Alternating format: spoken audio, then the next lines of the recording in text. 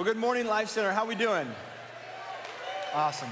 Hey, who loves seeing people get baptized? Isn't that so fun?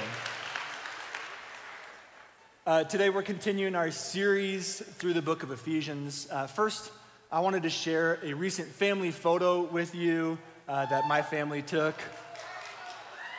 That's our 3 kids with some pictures sharing that we're expecting. We're pregnant. Well, Sarah's pregnant. Sarah's pregnant, not me. We've been talking with the kids about we told them on Easter Sunday, after we got home from church, we had them open up Easter eggs and they had a blast.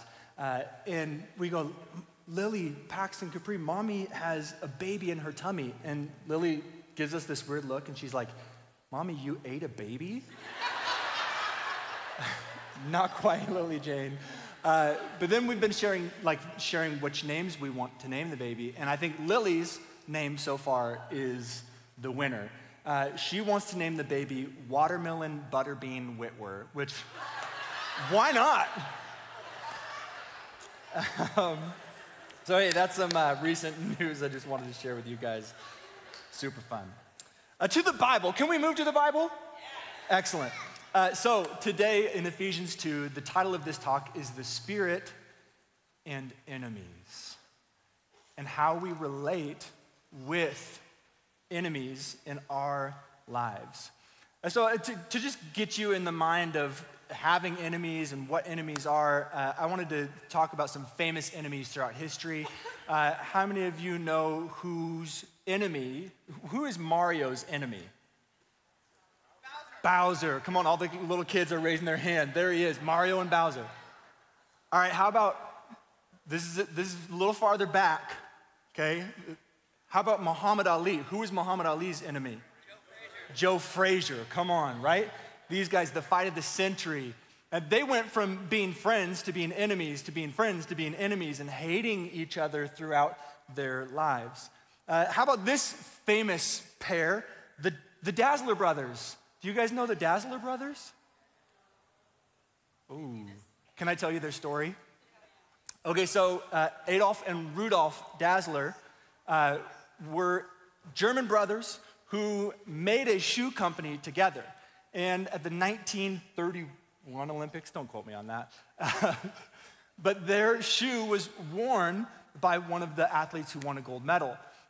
Shortly thereafter, Adolf and Rudolf, who'd been in business together for 30 years, had a fracture in their relationship and became enemies. And so instead of together making a shoe company, they created separate shoe companies. Adidas, made by Adolf Dazzler, and then Puma, made by Rudolf Dazzler. Have you ever heard of those shoe companies? So these 2 brothers made these competing shoe companies. They had factories in the same town. The factory workers bought into the factitious relationship that the brothers had, so that this town was divided by what shoes you were wearing. And if you were wearing Adidas, then the Puma people looked down on you and hated you. Their resentment lasted throughout their whole lives, so much so that they made sure they were buried on opposite ends of the graveyard in town. Brothers who worked together, who became enemies. I tell you that story because I know people in here have had close relationships that have turned into a relationship with an enemy. And my hope for you is that what happened to Adolf and Rudolf doesn't happen to you. My hope and prayer is that you don't take it to the grave, but that you let God deal with it now. And that's what God wants to do. If I was to say these people are famous enemies, if I said your name and who would you fill in the blank with? If there's someone that you would come to mind right now where you go, yeah, that person, they're my enemy. And maybe you're like, no, me? I'm a peaceful person. Can I see the hands of all the peaceful people in the room? They're like, I've never had an enemy, you liar. Here's what an enemy is. An enemy is someone you are in opposition with.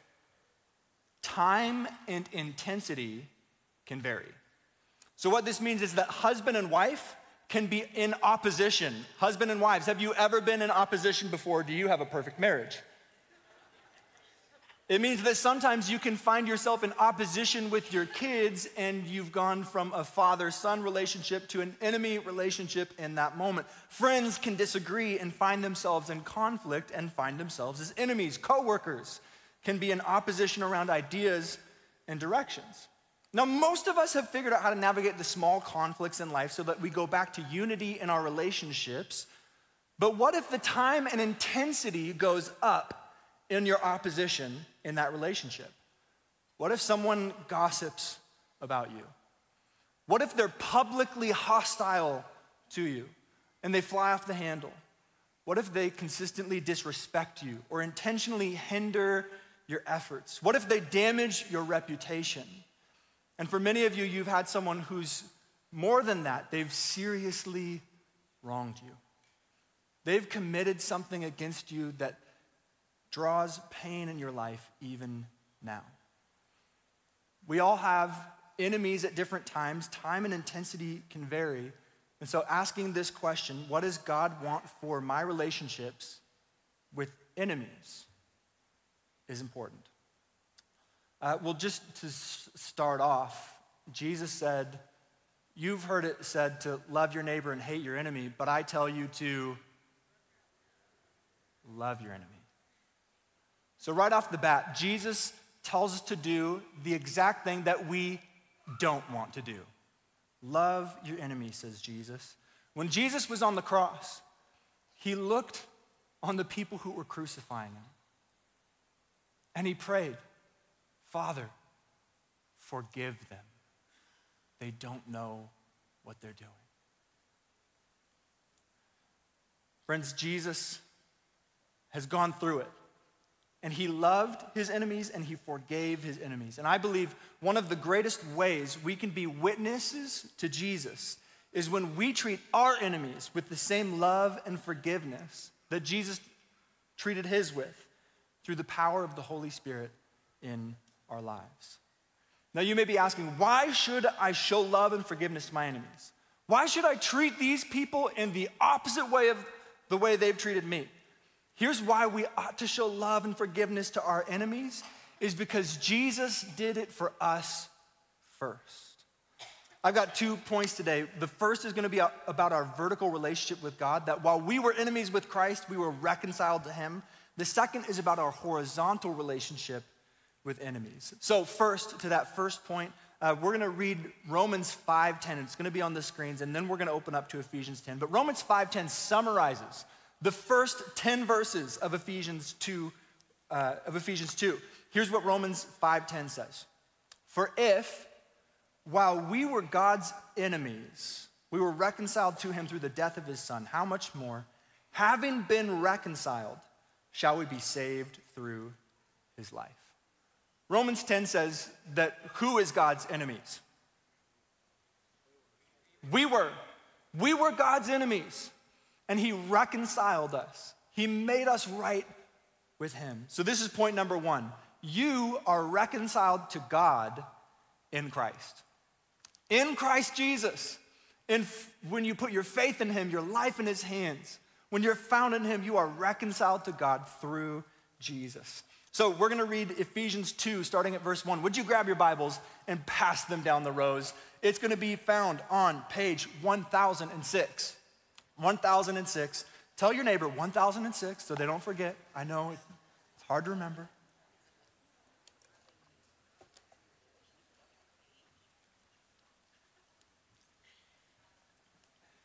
Ephesians 2, verses 1 through 10. This is all about how we have been reconciled to God our Father through Jesus Christ. Here we go. As for you, you were dead in your transgressions and sins, in which you used to live when you followed the ways of this world and of the ruler of the kingdom of the air, the spirit who is now at work in those who are disobedient. All of us also lived among them at one time, gratifying the cravings of our flesh and following its desires and thoughts. Like the rest, we were by nature deserving of wrath. But because of his great love for us, God, who is rich in mercy, made us alive with Christ, even when we were dead in transgressions.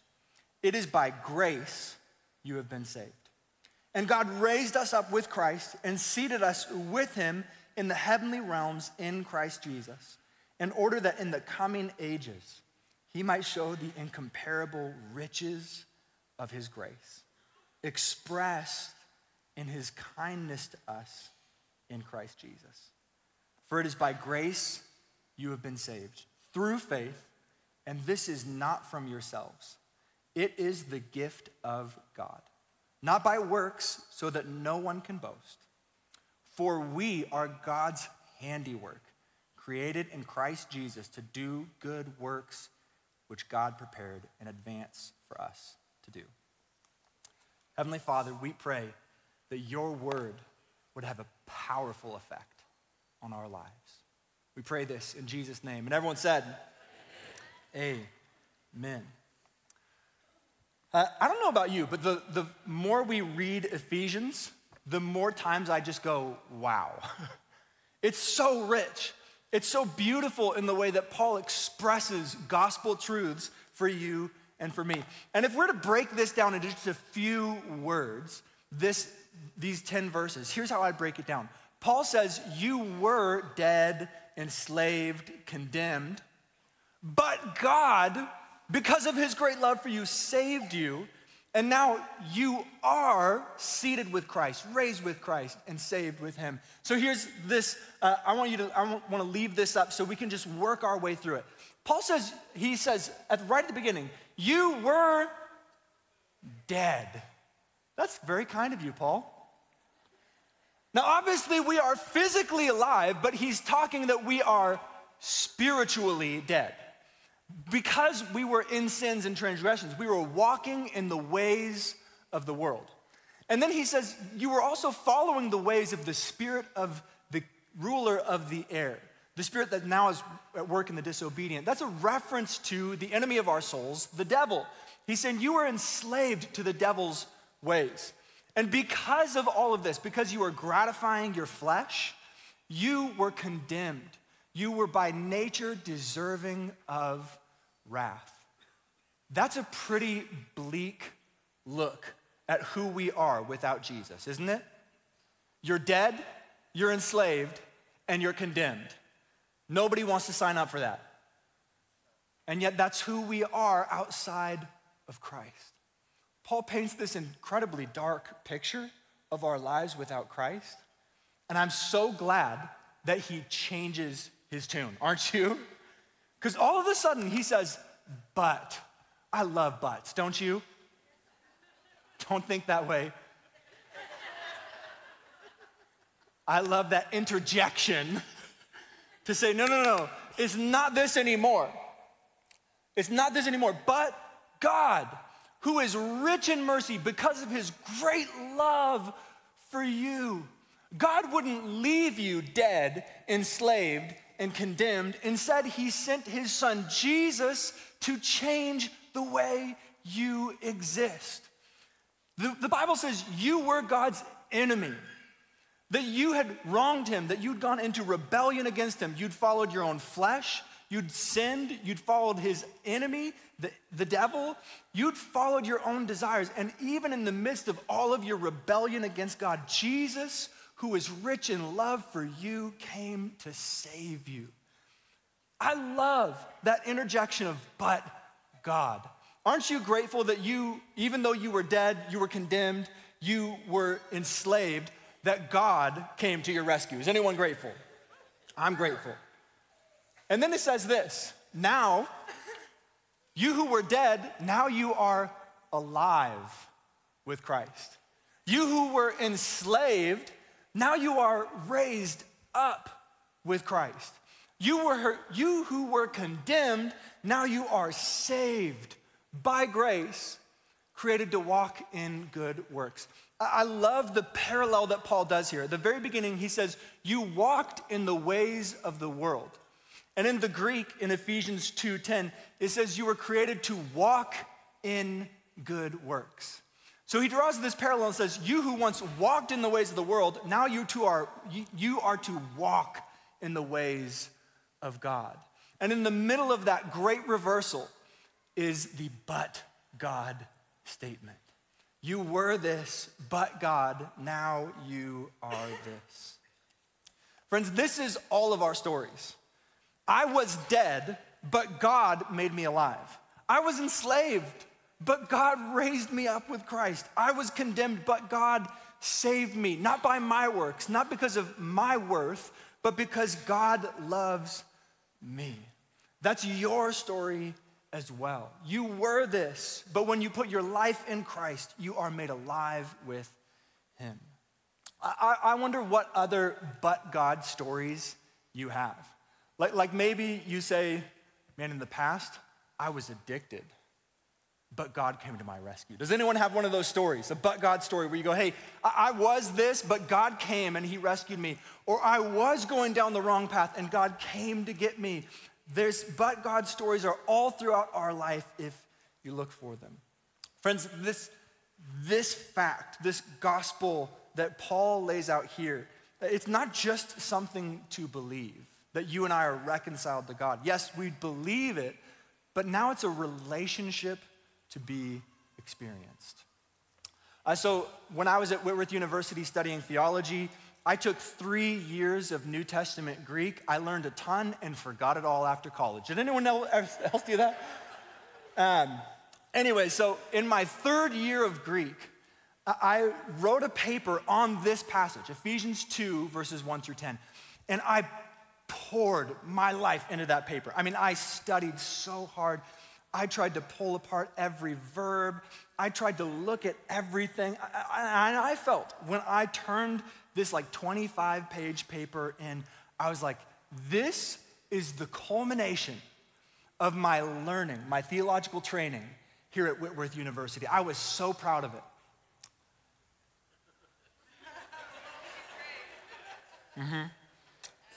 I got it back, and my professor said, hey, it was well written. I can tell you put a lot of time into it, but you missed one glaringly obvious thing. He said, you pulled apart all of these words, but you missed a phrase that is repeated most often in the passage. He said, here's what you missed. You missed the phrase, with Christ. You pulled apart the grace and the salvation and that you were dead and enslaved. You pulled all that apart, but you missed with Christ. Friends, here's what I want you to catch. It's so easy for us in our lives to believe the right things, to parse different situations in our life and try to figure out what God wants. But what we miss so often is being with Christ. And do you know what God wants most for you? Why did he reconcile you? Why did he come to your rescue? So that you could be with Christ. It's so easy to get distracted. It's so easy for our love to be diverted. But I want to tell you this. The reason God came to change your situation is not just so you could get a free ticket to heaven, but so that you could know him now. So that you could experience him now. You could be in real, authentic relationship with Jesus now. What's most important in your life is a real relationship with Christ. Have you, like me, missed the main point at sometimes? Getting distracted by all sorts of other things that may be good, that may be important, but are not the most important. Let's be the sort of people who prioritize our vertical relationship with God, because when we do, when we make this the most important thing, our relationship with God, it's gonna bless our horizontal relationships. And that's what we're turning to next. Point number 2 is this. You've been reconciled to God in Christ. Now you are reconciled to enemies in Christ. If we're honest, most of us do not want to be reconciled to our enemies. Most of us, what we would like to do, if there was a bridge between our enemy and us, we would like to pour some gas on it, light a match, toss it, and walk away. Wouldn't we? We would just like to distance ourselves as much from our enemies as possible. We would like to have nothing to do with them. So I just want to pause and say, if you have someone in your mind who's caused great pain to you, who has deeply divided your family, who has caused great harm to your reputation or to those you love, if you are hurting because of that, I want you to know Jesus sees you. If you feel harassed or attacked by people, I want you to know Jesus sees you. If you feel betrayed, Jesus sees you. If you just feel wronged at the deepest level of your soul, Jesus sees you. Friends, Jesus was hurt by his disciples with their lack of faith. Jesus was harassed by the Jewish leaders, the people who he'd come to partner with. Jesus was betrayed by Judas. He was wronged when his disciples abandoned him. I want to say Jesus sees you. He understands the pain that enemies cause. And Jesus loves you. He wants the best for you. And his good plans don't include the weight of pain and anger that you feel toward your enemies. God does not intend for your enemies to have greater influence in your life than he does. And yet for many of us, our enemies have determined the direction of our lives more than God has. What they've done to us, our anger towards them, our hostility towards them has caused us to divert from the path of Jesus. God does not intend, he loves you so much that he does not intend your enemies to have greater influence in your life than he does. So to pull apart this idea, we're gonna look at the rest of Ephesians 2, but to give you some context first, Paul's gonna talk about how Jew and Gentile were reconciled to each other in Christ. Now, Jew and Gentile is not just a racial divide. This was a religious divide. It was a social divide. It was a moral division. And so Jew and Gentile hated each other more than we understand. These were the greatest of enemies in Jesus' day, Jew and Gentile. And to understand their enmity, I want to give you a quote from William Barclay. Here's what William says. He says, "The Jew had an immense contempt for the Gentile. The Gentiles, said the Jews, were created by God to be fuel for the fires of hell." The barrier between them was absolute. So much so that if a Jewish boy married a Gentile girl, or if a Jewish girl married a Gentile boy, the funeral of that Jewish boy or girl was carried out then and there. Such contact with a Gentile was the equivalent of death. Jew and Gentile were mortal enemies. They hated each other with a contempt that ran deep in their blood. And now Paul, in Ephesians 2, is going to address how in Christ, these two enemies, whose division was absolute, they have been made one in Christ. Here's what Paul says, Ephesians 2, verses 11 through 22. Therefore, he's speaking to Gentile Christians at this moment. He says, "Therefore, remember that formerly you who are Gentiles by birth and called uncircumcised by those who call themselves the circumcision, which is done in the body by human hands.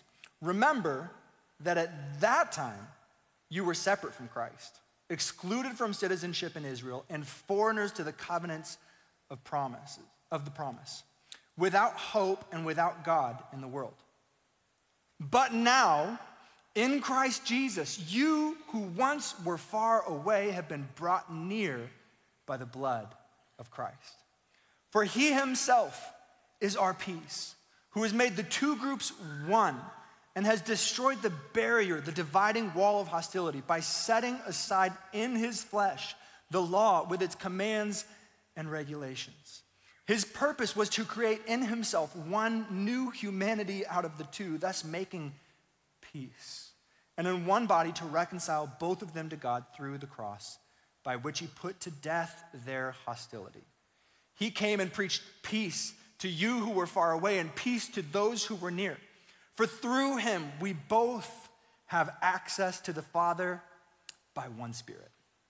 Consequently, you are no longer foreigners and strangers, but fellow citizens with God's people and also members of his household, built on the foundation of the apostles and prophets, with Christ Jesus himself as the chief cornerstone. In him, the whole building is joined together and rises to become a holy temple in the Lord. And in him, you too are being built together to become a dwelling in which God lives by his Spirit.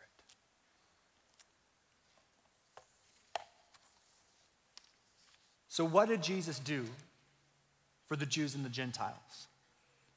To shortly put it together, he made these two people who were divided greatly, he made them one new humanity in himself. He put one Spirit, the Holy Spirit, in these people. He called them citizens of his kingdom, members of his family, blocks built together in his temple. He made peace by tearing down the dividing wall of hostility. This is an important phrase. So I made a wall to help describe it. Now here's what I want you to know. The dividing wall of hostility here, referenced in Ephesians 2, is probably a reference to the Jewish temple in Jerusalem. In the Jewish temple, there were many courts where the farther you went in, here you can see a picture, the farther you went in, the closer you got to God's presence. And so this outer court, the huge wall around it, contains the inner temple complex, but that outer court that you see people milling around in, that's the court of the Gentiles. This is the court where Gentiles could come and show up in the temple. But the inner wall, the light stone that you see there with all the arrows pointing into it, that big inner wall was a dividing wall that kept Gentiles out. And they had notices on that wall that said this: Gentile, beware. If you enter here, you have only yourself to blame for your death. If you want to get closer to God, you can't because you're a Gentile. And if you try to get closer, if you try to enter through these doors, we will kill you. There's some hostility there, isn't there? That is a dividing wall of hostility. And so Paul is referencing what the Gentiles experienced, the hostility that they experienced from the Jews.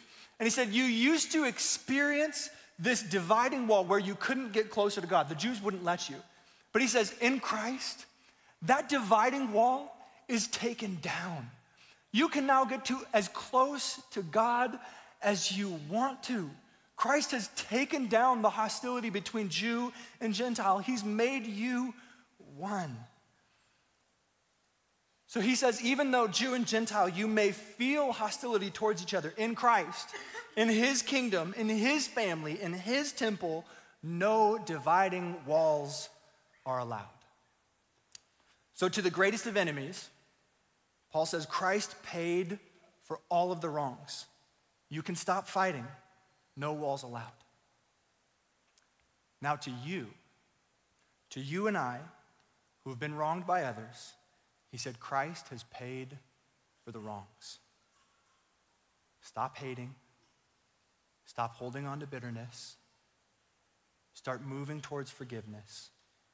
There are no dividing walls allowed in Christ. And right now you may be thinking, hey, time out. You have no idea what my enemies have done to me. You have no idea the wrongs they've perpetrated, and you're right. I don't understand what they've done to you. But I do know what God has done for you. He loves you. He forgave you when you were dead, when you were his enemy. He came and rescued you and made you alive with Christ. I know that God desperately wants you to stop living with hostility, anger, hurt, pain, bitterness, and unforgiveness in your heart. And maybe you're thinking like, hey, that's in the past. I don't have a dividing wall of hostility anymore. I'm letting it go. And if that's true, awesome. But I think for most of us, there are some walls in our hearts that God wants to bring down. There's some dividing walls that keep us far from people that he says, hey, I don't want you to carry that weight anymore. So let me help you understand if you have a wall in your life. If you're experiencing anger in your life, that might be a sign that you have a wall. If you're experiencing unforgiveness, where you just say, I cannot forgive that person, I will not forgive that person, that's a wall in your life, a weight that God wants to bring down, a prison that's keeping you in one place and God wants to free you from it. Maybe you say, hey, I've forgiven them, but I still have ill will towards them. I get it. But God doesn't want that for you. Maybe you say, hey, I've tried to forgive, but the offense keeps running through my mind. That might be a sign that you still have a wall in your life that God wants to bring down. Maybe you'd say, hey, I've tried, but I just have this bitterness in my soul. I don't want any part with those people. I don't want good for them. I just don't know what to do. That might be a sign that you have a wall in your life that Christ wants to bring down. If there's avoidance in your life, like I just don't go near those people. Now listen, I understand that you need healthy boundaries in your life. Amen? You need healthy boundaries. But for some of us, we're just avoiding people even though we shouldn't. We need to move toward the other, not away from them. Finally, maybe you have apathy in your life and you'd say, hey, I just really don't care about that person anymore. I don't give two hoots what they do, who they are, don't want them in my life. It might be a sign that you've still got a wall in your heart, even though you've distanced yourselves from them. Maybe you consistently feel rejection in your life. And what the person has done to you has caused this sense of rejection that's caused self-doubt. That might be a sign that you still have a wall in your life. You're allowing your enemy and what they've done to have greater influence in your life than what God has done for you in Christ Jesus. And if you have any one of these in your heart, there might still be a wall in your life.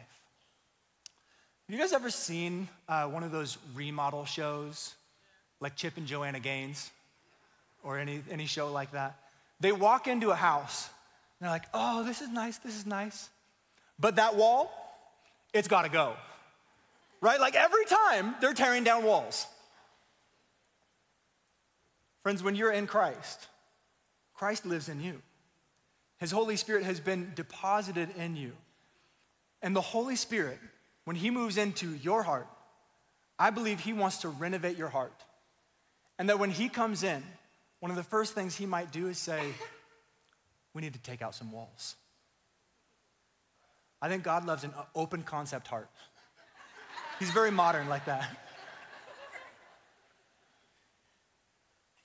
But maybe you need help taking out a wall in your life. Maybe you'd go, yeah, I do have a wall. I need help laying it down. And friends, that's what Jesus loves to do. I'm gonna have some friends come and help me lay down this wall. There's 4 of them, so it doesn't really work out to be Father, Son, and Holy Spirit, but we could pretend, right? God wants to lay this down. He doesn't want this in your life anymore. He wants to take the anger, the unforgiveness, the ill will, the rejection, the apathy. He wants that out of your life. He wants to free you from it so that you no longer are bound by a wall, but released to live in his goodness, his grace, his love, his care, so that you could be alive with Christ instead of weighed down by what your enemy has done in your life.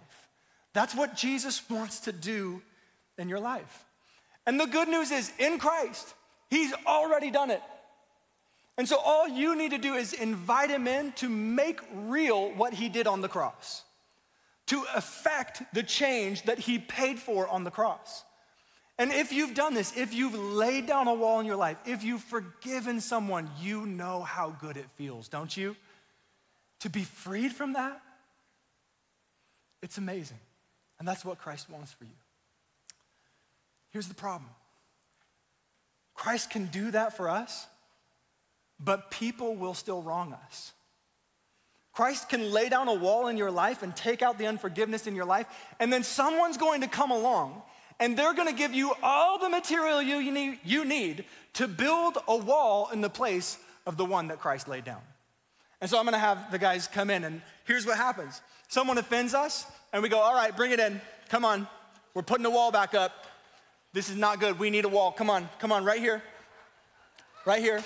I'm gonna have anger in my life to protect me. I'm gonna have bitterness to remove me from them. I'm gonna create that apathy because I don't want anything to do with them. And we put up a wall. Whoa, careful guys.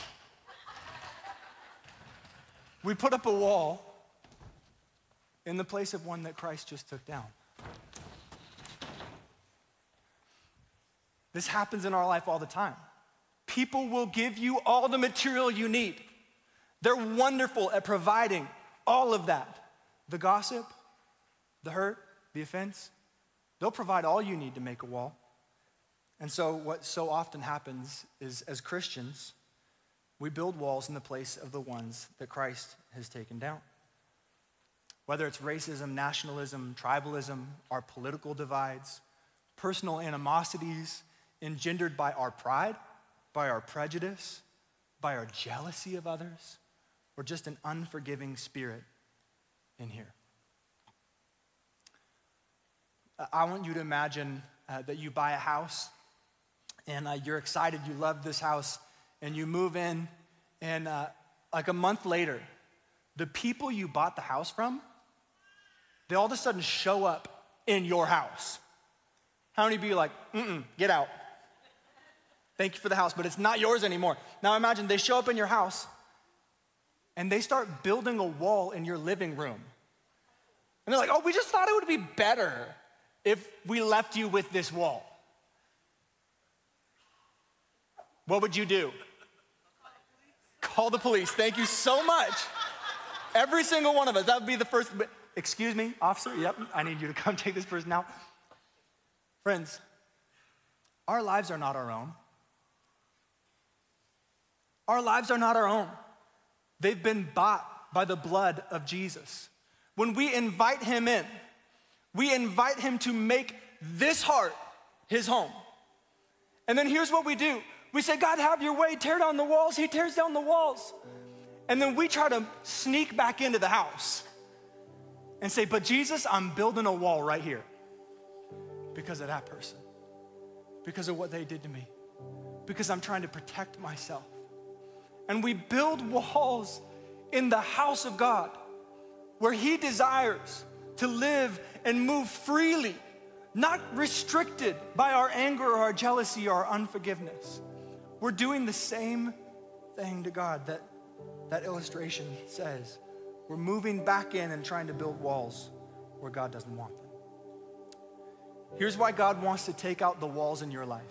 I'm almost done. Here's why God wants to take out the walls in your life. First, because your enmity in one relationship will limit your intimacy in all relationships. Your enmity in one relationship will inhibit your intimacy in all relationships. Have you ever been in a relationship with someone and then you get to a discussion and all of a sudden they sort of flare up or they get triggered? What's happening is you've hit a wall in their life and you aren't allowed to go past that wall because they want it there for protection. And so what's happening is your intimacy with that person is limited by their enmity with another. And you and I, we will limit our relationships. We will limit the beauty and the richness of our relationships if we allow walls of hostility to remain in our hearts. Jesus taught us to pray, forgive us our sins as we have forgiven those who sin against us. Do we take that seriously? God, forgive me as I forgive. Would you allow me that intimacy with you that I've allowed with others by forgiving? Here's another reason that God wants to take out the walls in your life. You were never made to carry the weight of those walls. We think that, like there's a wall here, and yeah, great, I'll just step over here for a moment. But what happens, friends? You have to take this wall with you. You have to carry your unforgiveness. and your bitterness. No one's gonna carry it for you. You hold on to it. And because of that, there are many people who are moving through life like this. Hey, one sec, I'll be right there. I just gotta take care of my unforgiveness and my hatred right here. Friends, this was a weight you were never made to hold. You weren't made to carry unforgiveness and hatred. The human heart is not strong enough for that. The other reason God wants to take the walls out of your life is if you try to leave them, if you try to let go of them without Christ's help, you're gonna bounce back. It's a little bit like, oh, hey, there it is. It's over here. You ever seen one of these? It's a bungee cord. And I think this is what we do. We're like, oh, I could just move. I just not deal with this and move away from it. You can't. You are tethered to your walls in life. You're tethered to your unforgiveness, your anger, your bitterness, your ill will. And so if you want to be free from this, the only way is with Christ's help. The only way is with the power of the Holy Spirit to say, Holy Spirit, would you take out the walls in my life? Don't let me be bound to my anger or unforgiveness or the pain that my enemies have caused. Would you set me free, God, from the hurt that they've caused in my life? And he desperately wants to. So here's everything I need to hear. I'll give them to you in a short blast. You can't control your enemies, but you can forgive them. You're never gonna get them to apologize on their hands and knees like you want them to, but you can let go in your heart and be freed from the offense that you carry with the Holy Spirit's help. The next thing is you cannot afford the energy enmity requires. We all have limited energy. We all have limited focus. We all have limited attention and affection. And the more that you pour into opposition with the enemy, the less you have to give to God. Friends, I don't know about you, but the amount of energy that I have to pour into God, it's not enough. I want more. And so if you want more energy for God, let go of the energy you're investing into opposition with enemies. The next thing that I need to hear is this: when triggered by the past, bring your honest emotions into God's presence. Are you angry? You can bring it to God. You don't have to mask it. You don't have to try to deal with it outside of his presence and then come into his presence sparkly. Friends, while you were his enemy, God reconciled you. While you were dead, he reconciled you. He made you alive. He knows you in every intimate detail. And if you would just be honest with your anger or with whatever you're dealing with, whatever you're carrying, that's when he can actually help you. But when you hide it behind your back, God's only gonna deal with what you hold out to him. Finally, cling to Jesus, not your walls. So often we put up and leave up walls for protection, but the walls that we trust to be our protection actually become our prison. The more walls that you have in life, the more boxed in you are in life. And so don't cling to your walls for protection, cling to Jesus. Here's what Psalm 18:2 says of our God. The Lord is my rock, my fortress and my deliverer. My God is my rock, in whom I take refuge, my shield and the horn of my salvation, my stronghold.